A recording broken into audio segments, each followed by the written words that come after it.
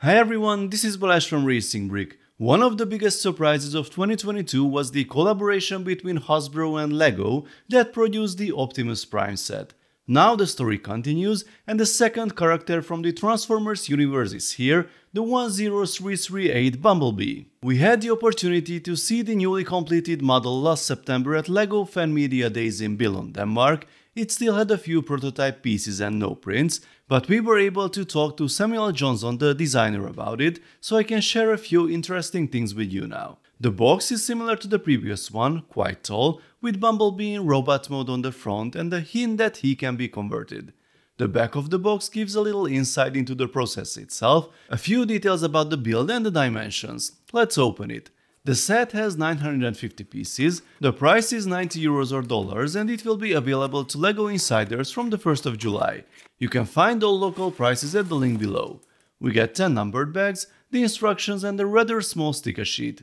The manual starts with a brief introduction to Bumblebee, then moves on to his abilities, and on the next pages we find many of the lifestyle photos from the press pack, along with a few words from the set's designer. And that's it, here's the parts list if you are interested, now let's start building. We'll begin with something we actually have no idea about, and it gets pretty complex fairly quickly. These are the new thin 4x4 arch bricks, not the same as on the Countach, and now with the wheel arch and lights we have an idea of what we've just built in phase 1. With back 2, we build the other side and then comes a brand new flex joint element that allows the torso to fold up and connect to the legs when you convert it to vehicle mode. This is what the full assembly looks like when everything is clicked into place. Here are the two legs with printed tiles, and now it's time to assemble everything we've built so far. In Back 4, we continue to build very specific things without having any idea of the end result. Well, this looks like a part of the torso maybe. I'm adding another section with joints, and here's a major transformation step during the construction. You have to be very careful how you handle the parts, because folding these big new joints requires a considerable amount of force. More hinged parts, then we start detailing the cabin section. Here I have an interesting decision to make. I can either use a plain yellow 2x2 tile or the one with the Autobot logo. I will obviously go for this one. This will be one of the arms, but there are still a lot of open stud connections. This one is another section, snap together, and suddenly we've got two of them, 2 clicks. And here's a little preview of some pretty cool details that I will show you later. Minifigure Viking X heads, new in yellow, and after a few more pieces and 2 printed elements, suddenly this becomes a very cool and accurate head for Bumblebee, and it goes here. Here comes the rear part with the spare wheel, then we use almost all our stickers in one step. Here they are on the bumper. We put the whole assembly in place, that's a bit tricky, and then we can choose between 2 license plates. I will take this one. Here comes one of the doors, but it's also double hinged. Then we can choose again whether we want to place the Autobot logo here. This is quite a tricky connection with the robot arm parts. The first one was easy, but the second one is difficult to fit. Now we close the front part with more hinged elements. I probably shouldn't say this anymore, but almost everything here is hinged in some way, such as the front bumper. The last bag has the windows, and here's a tiny printed B piece as an air freshener. The assembly goes here. We still need to add some small tires, then the big ones on cool white rims. We are almost at the end. This is the laser blaster, and the biggest sticker goes on the plug that has a hidden B on the back. The build is done. But the instructions still have many pages to go. Here's a QR code. I assume it shows us the conversion process, but the page isn't live yet. So we've built Bumblebee in vehicle mode, unlike Optimus who was built in robot mode, and now it's time to turn him into a robot. Believe me, it's not an easy feat, there are 25 steps, it's quite a challenging task. Interestingly, Sam has told us that the instructions will contain steps for both types of transformation, from vehicle to robot and from robot to vehicle. I assume they have decided at a later stage to include the second variant in the video instructions, at least I hope so. So let's take a look at Bumblebee in robot mode. I have to say he looks pretty impressive, at least from this angle, with lots of detail. I really like the independent fingers, which is a step up from Optimus, and he's got good articulation. Not everything can be moved in every direction, but there are some poses you can do. They also look very good together, although I expect an endless debate about scale. In the cartoon, Bumblebee was much smaller, but that size obviously wouldn't work in LEGO form.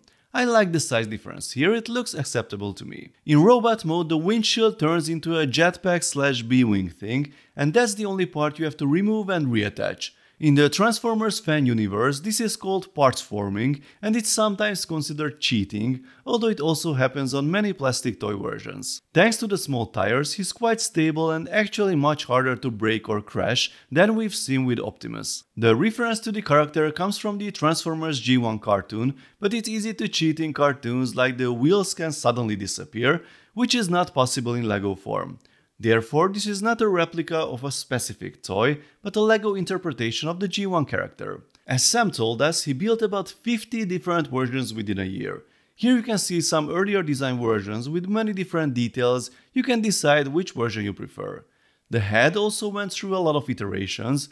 Horns were tested with different parts, even bananas, and there were different expressions and also multiple pieces for the face. From the front it looks great, okay from the side, and the structure on the back is not so impressive, but we are talking about a transforming LEGO robot after all. Do you remember Optimus, whose leg stickers were upside down? This one almost had the same fate. As Sam was preparing the 3D file that would later be used for everything, including the packaging and animations, he realized at the last minute that the decoration was upside down and had to quickly correct it. And now back to vehicle mode. The model rolls, which is great, and you can't actually see any robot parts in this form. Impressive. Of course, you can easily expose the innards, but I wouldn't recommend grabbing the vehicle from behind anyway.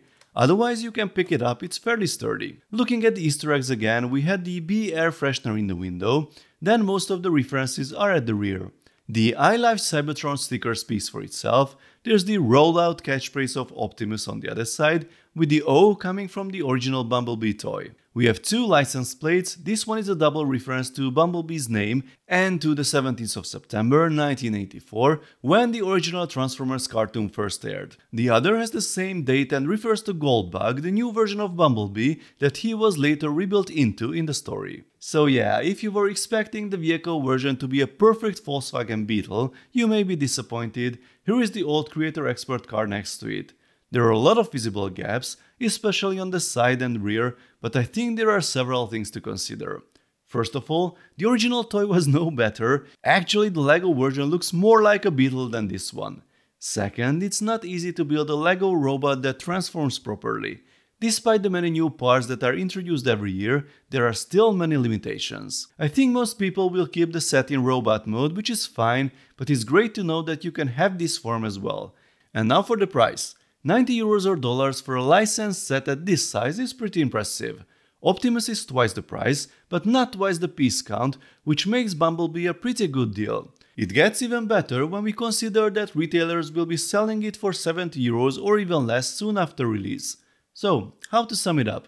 I grew up with the G1 Transformers cartoons, so I may be biased, but I like the robot form very much and how these two characters look together. I have some concerns about the look of the vehicle mode, though I also understand how much engineering is required to achieve that look. I know there are mock designers who will surely try to improve it, but don't forget that all this crazy stuff going on here have to follow LEGO's pretty tricky stability and building standards. It may sound controversial, but I think this set is a serious design achievement, and if you are into innovative building solutions, then I definitely recommend you build it and study it. But at the same time, it might not work well as a LEGO product for the masses. It's not hard to build, but the transformation is complicated and one of the modes looks much better than the other. I have a feeling that a robot that doesn't transform but is more detailed would have been more successful in the long run. But the essence of Transformers is the ability to change modes, so we also have to consider this.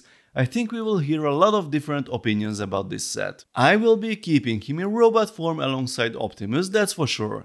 And now I can't wait to see some LEGO opponents for them. Please let me know what you think of it, about the robot mode, the vehicle mode, the transformation, and which LEGO Transformers set you want to see next. Let's talk about it in the comment section. If you enjoyed this video, then please give it a thumbs up and don't forget to subscribe with notifications, as there will be more exciting LEGO videos coming soon. See you next time, bye bye.